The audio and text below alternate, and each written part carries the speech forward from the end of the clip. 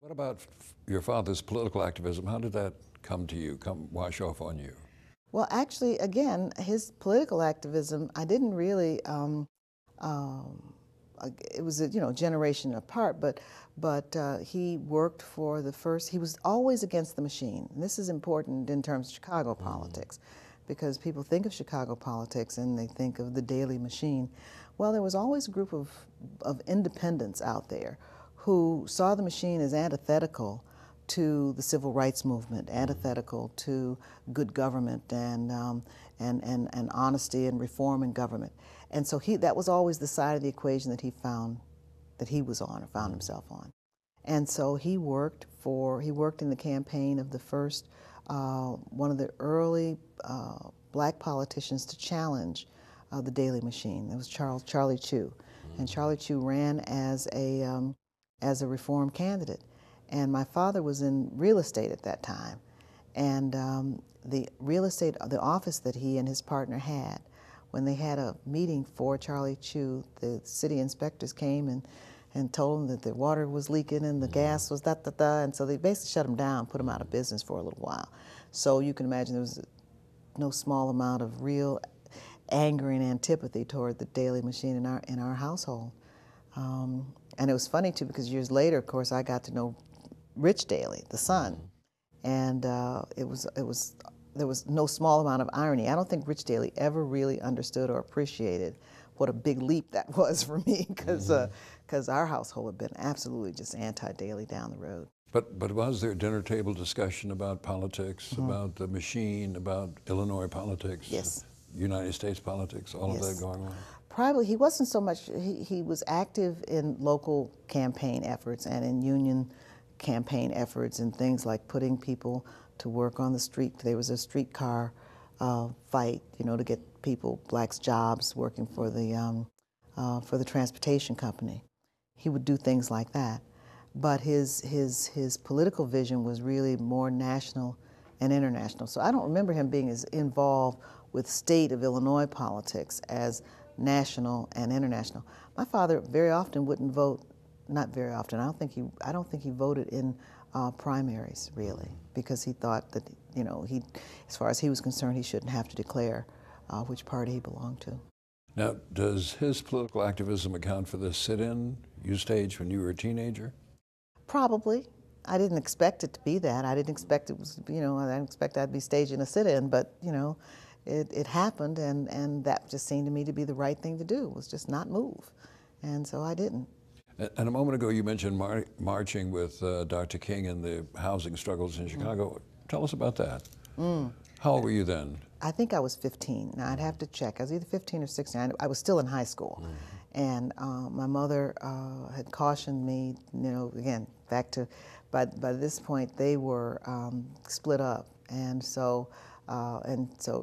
we were with my mother, and I remember her saying, you don't want to get mixed up with that. You might get in trouble, and there's bound to be trouble. And of course, that was just my sign that, I had to go, obviously, to the march at that point. So I went over, and it was marching, we marched down, I think it was 67th Street. I have a sense that we marched down Marquette Boulevard to get to Gage Park. And I was paired with a veteran, a guy who had marched in the South, a white guy who had marched in the South. And there were some nuns in front of me. And I remember, it's just as vividly as if it was yesterday, because it was that kind of a turning point. And we marched, and the rocks in the bottles started flying. And the guy with whom I was marching was hit by a rock, and or a piece of glass, something. Blood started coming down his face. And of course, I'm just horrified at this point, like, oh my God. He just took his handkerchief out and put it up there and stopped it. And then the cat calls were coming from the sides. And I remember, having, again, grown up in a Catholic, more or less Catholic family. The nuns who were marching in front of me were being called all kinds of horrible names, and when was the last time you slept with that black whatever sister? Sort of. It's like, so I was horrified at that. There was a guy standing by the side of the road who was my age, young, a little bit younger actually, probably 12, 13, and he was yelling, "Semi-humans, go home! Semi-humans, go home!" And I looked at him and I caught his eye and I said, it's not semi-humans, it's semi. He says, oh, thanks. Semi-humans go home, semi-humans go home. So we marched and got into the park itself, and the violence was so horrible. There was no, I don't recollect gunshots, but I know it was rocks and bottles and bricks and glass. And so what they did was they put the women and children in the middle of a circle, and then the activists around that, and then the hardcore activists were the outside perimeter. And it got so bad, Dr. King was moved to the middle of the circle. And so he was as close to me as, this go right over there. I mean, literally touching distance almost.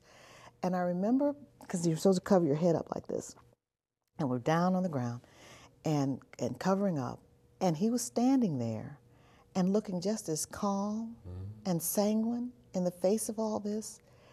And I remember, literally, it was an epiphany for me, because I was frankly ready to throw something back. I mean, that was my first reaction, was, okay, next rock falls near me is going right back out there.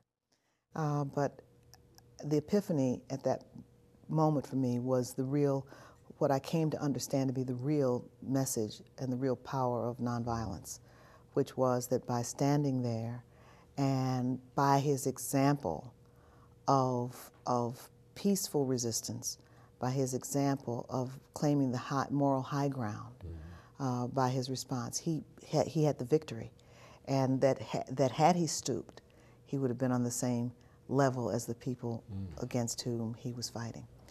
And so it was in that experience that I became committed, really, to nonviolence and to his movement, as opposed to that of some of my friends who at that time were beginning to gravitate in the direction of, the Panthers and, get the gun and, shoot back and all the rest of it.